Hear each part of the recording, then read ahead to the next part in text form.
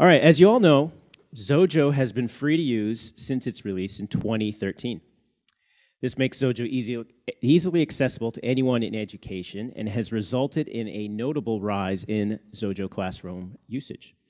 In particular, Regis University of Colorado has recently introduced Xojo into their curriculum to great success. Here to briefly talk about this is Dr. Ed Lindoo, a professor at Regis University's College of Computer and Information Sciences. Please join me in welcoming Dr. Lindoo. Thank you. Thank you, sir. You flip the switch on that. Good. You did? Hear me okay? Yeah, it's working? Good. Perfect. So let me give you a little background on myself. I think it might help kind of understand what we ended up doing here. Actually, late last year, I published a paper on this, and I'll be getting into a lot more of that here in a few minutes. But on myself, I was in IT for 37 years at a newspaper, several newspapers, starting at the ground up from a programmer, worked my way up to senior IT director. And throughout all that time, I kept dabbling in programming. Some of the stuff that I had built many years ago, I had to continue to support it because nobody else wanted to do it. So even as an IT director, I was still messing around. But if we go back to I guess I'll just hit the button. I thought you loved live demos. Sweet. I'm frozen. There we go. 1977. Okay, here I am, 5 years out of high school, right? And working as a wonderful Radio Shack manager. Remember those Radio Shack stores? They were great. I think I was making like $3.33 an hour, working about 70-hour weeks. And it was late 77, and Radio Shack made an announcement that this little guy was coming out. And I was like, man, I got to have one of these. So, but I didn't have the money for this. They were kind of expensive. Anybody ever have one of these, standing one? A few of you? Okay. Well, I had the first one in Florida, and the way that I was able to do it, because I was a Radio Shack manager, I put a few dollars down on it, and I ordered it for the store as a customer, and I put it on layaway. So, you know, I could have it in my store as long as it didn't go out. It was on layaway. I had it out, set it out on the counter, and we were in an industrial park. We're near an industrial park where there was a number of high-tech companies around back then. Motorola was one of them, and so their Motorola programmers would come in, and they were just falling all over this thing, you know. And I started programming in DOS, and I knew nothing about it. And some of the programmers would come in, and they'd give me some pamphlets they had on DOS, or they'd show me how to do things. And finally, I ended up writing a program, or several of them in here, that I actually used in the Radio Shack store to track some of our inventory. And it was, you know, kind of neat. But one of the things that you notice here is that little cassette player next door, right?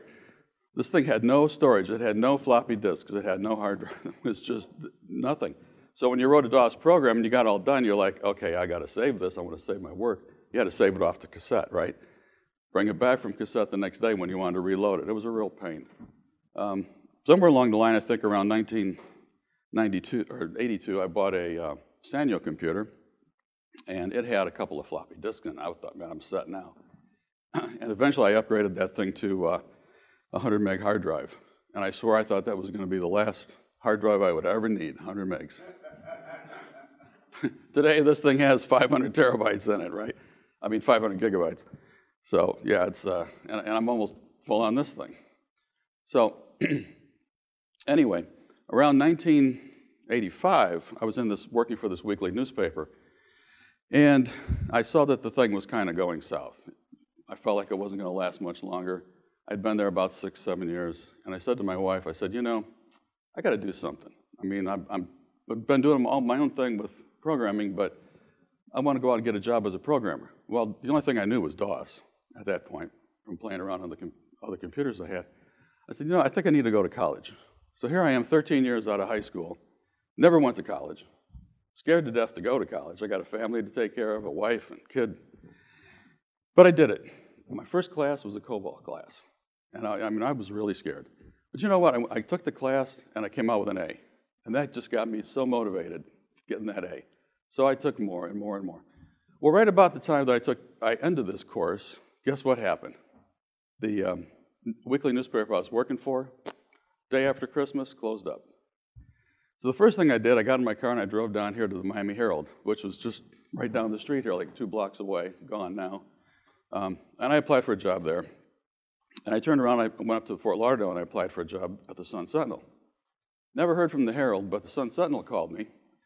And they were interested in me because I had done a lot of ad layout with the weekly newspaper, just manually, drawing boxes page by page by page where the ads are going to go on.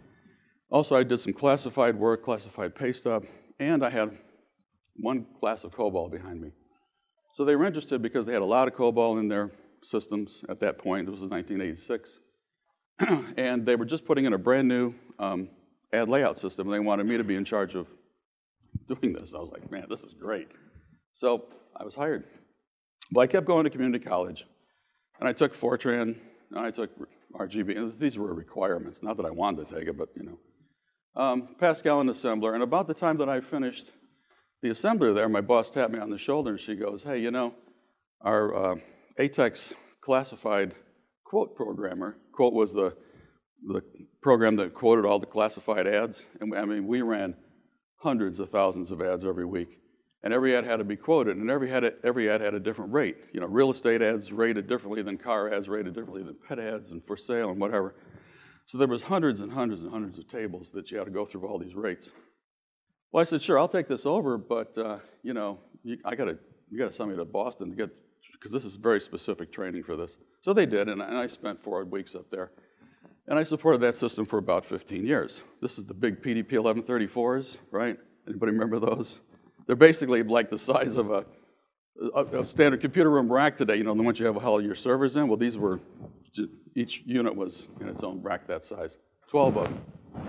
And had the old wash tubs, remember the old brown 300 megabyte? Anyway, I won't get into that, but it was pretty nasty stuff, especially when those things crashed. So then I took QBasic in college and a little bit of Ada, and then I got into Real Basic, not in college, but we had a need at work for an interface, and Real Basic was available. A friend of mine showed it to me. I wrote an interface in that, and we ran that sucker for about 10 years, I think, and it hooked into our ATEX classified system. So into the PDP 1134, we interfaced to it. And then I got involved in Xojo recently, and somewhere along the line, through all this, and between work and college and everything else, I ended up doing something in all this stuff. So, do I consider myself an expert? No, but I've been around enough, and my boss knows all this, and that's why I think they asked me to get into what I was doing. A couple interesting stats I just wanted to throw out here to make sure you're all awake this morning. How many Google searches do you think go on every second of the day? Any guesses? A lot, right? It's actually about 63,000 per second. That's about 5.8 billion per day. That's a lot of stuff going on, right? So that's all built on Java, Python, and C++ backend. Let me ask you another question. What language performs 85% of all the ATM transactions today? Any guesses? Yep. COBOL. Most people don't believe that, but how many transactions do you think they do every day, every second? Probably less than Google, right? I mean, Google's big. How about 1.1 million per second? 95 billion per day. So maybe someday Xojo will get some numbers like this. You never know. But it's pretty incredible stuff. I think I wanted to throw this out there just to kind of maybe get you guys thinking a little bit. Because I wrote a paper on this, and if you go to Lindoo.com and look up papers, you'll see it. There's actually a phenomenon going on now because there's so much COBOL still out there in the world, believe it or not, that all these COBOL programmers are retiring. Well, they're dying or retiring. And there's a big need now for it. And every time I look out there on Indeed or whatever monster, it's going up and up and up, the demand for it. So my point is that, Xojo's great. And if you know Xojo, it's really not that hard to learn COBOL. It's a very easy language like Xojo Basic. So if you if you're in need of a job, there's some good money in that stuff, and it's going to be around a while. So, okay, now we don't want to move again.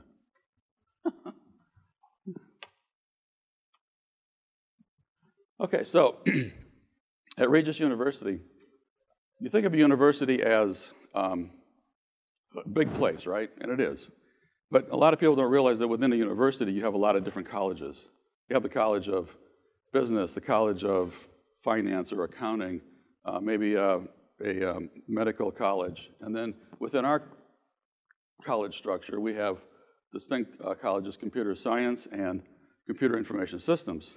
Computer science is, more of the, I don't want to say geeky, but kind of the hardcore head-down programming, banging out kind of guys, right? The other side, the information systems, is more of the data analytics, ERP systems, supply chain, IT management, IT project management, that kind of stuff. So we had a little bit of a problem. We looked at a 3-year average, and we found that 50%, or we had a 50+% drop rate in intro to programming classes. So what does that mean? Well, something's going on, and we took a look at it, and here's the graph on it, which I won't dwell on. As you can see along the bottom, CIS versus CS, and the high numbers there. The higher numbers are the CIS, computer information systems, that were failing.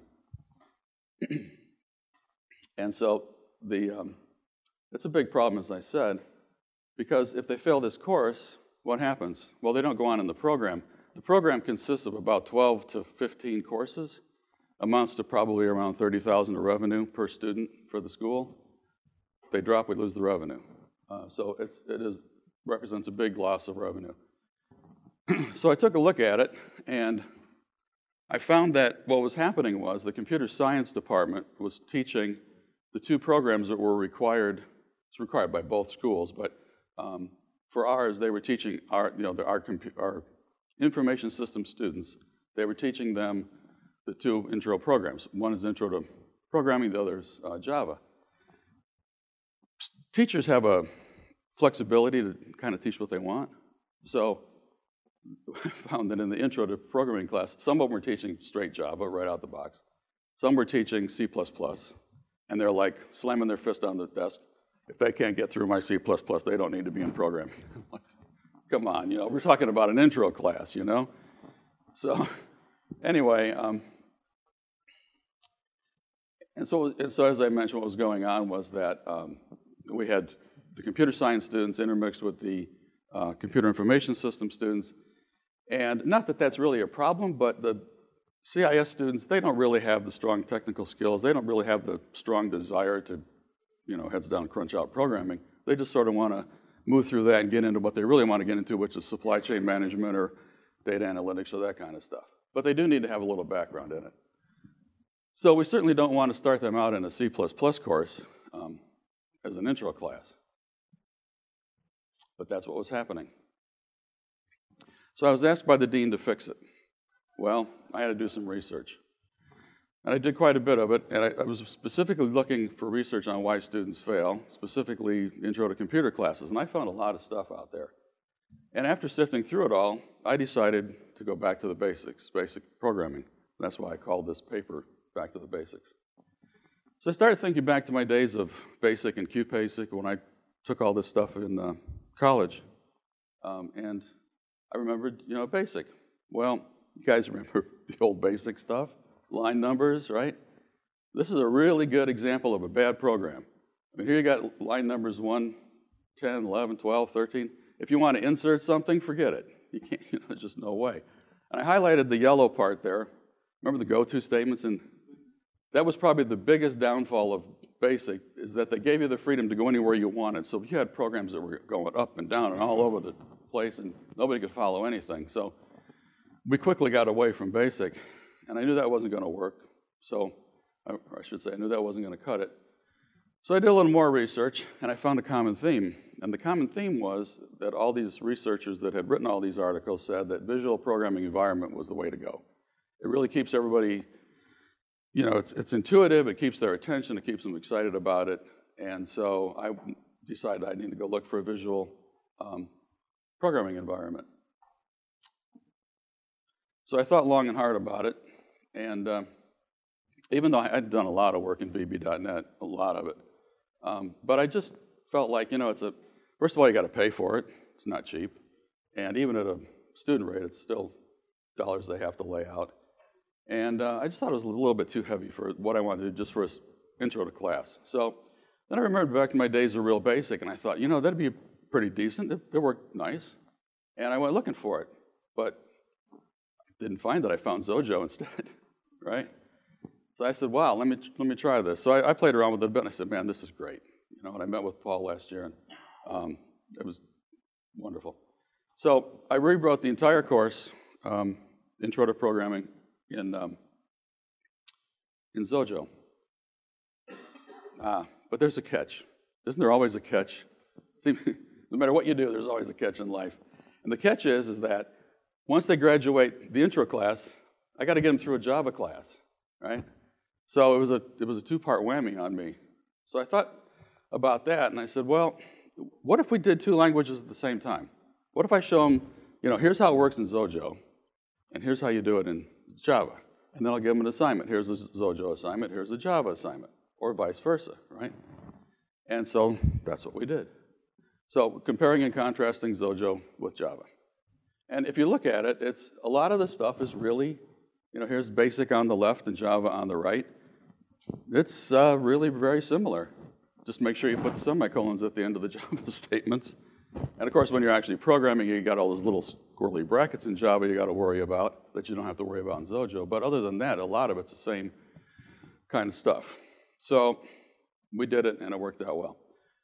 In fact, I did a little more research, and I found a paper titled A Multilingual and Comparative Approach to Teaching Introductory Computer Programming. And this is exactly what they talked about, teaching multiple languages at the same time. And they got into all kinds of great stuff about how, for example, immigrant children learn two languages better than, one and trying to learn another one later, that kind of thing. So it was an interesting paper. So perfect, just what I was looking for. So it made a lot of sense to me, and that's what we did. And we introduced the new course last fall, and we had some interesting results. It was a dramatic turnaround. So what were those results? Well, the student pass rate went from 38% to 85%. It's a pretty big turnaround. But if you think about it, 15% who failed, they never showed up for the class. So I know it's funny, but and I just don't get it. People sign up for a course, right? They never log in. They never do anything, not even a comment on the bulletin boards. But they get counted in my numbers. So for me, I consider it 100% success. And then it gets even better, because everybody who took, actually there's two courses they've taken now. Everyone who has taken those two courses in Intro to Programming with Xojo has, yes, they went on to pass the Java class. So that's a big improvement, because the drop-fail rate, or the pass-fail rate in the Java class was 47% prior to this. So now we've kicked that up to 100%. So, thanks. So I would really love to get more and more universities interested in this. I would love to get it to the point where, like, for example, SAP has a university alliance. They're huge. I mean, they got probably over 1,000 schools that are in alliance with them. Maybe we won't get that big, but I think this would be really wonderful for a lot of universities to use something like this. So I'm trying to find anybody here that might be in a university. Come see me later. But thank you, Xojo. Thank you for an easy, intuitive visual environment. I think that was very important that we have that. Thank you for the free 14-chapter manual. We use the heck out of it. Thank you for an easy-to-learn language, BASIC. Works great. Thank you for a platform that runs on Windows, Mac, and Linux. We have a lot of students that run Mac or Windows. Not too many Linux people, but fine. I'd like to leave you with one parting thought.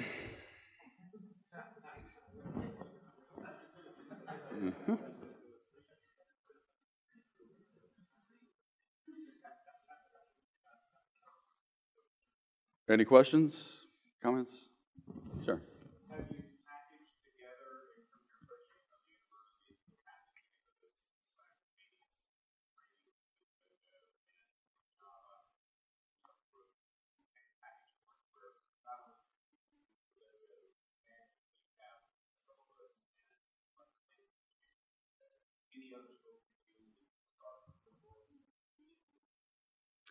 I haven't done it yet because I haven't had anybody ask for it.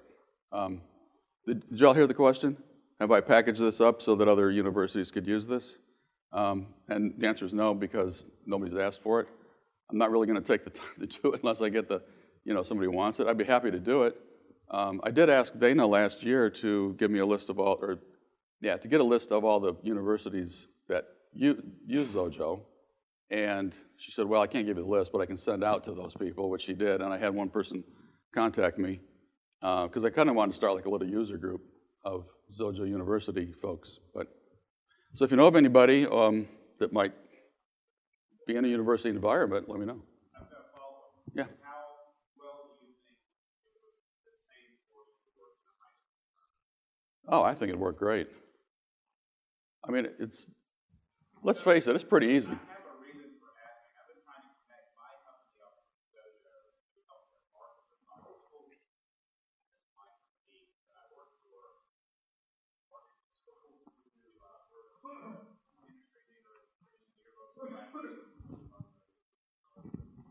Right. I'd be very interested in adding a package on how to teach simultaneously Mm-hmm. put that in the hands of other educators. Mm-hmm.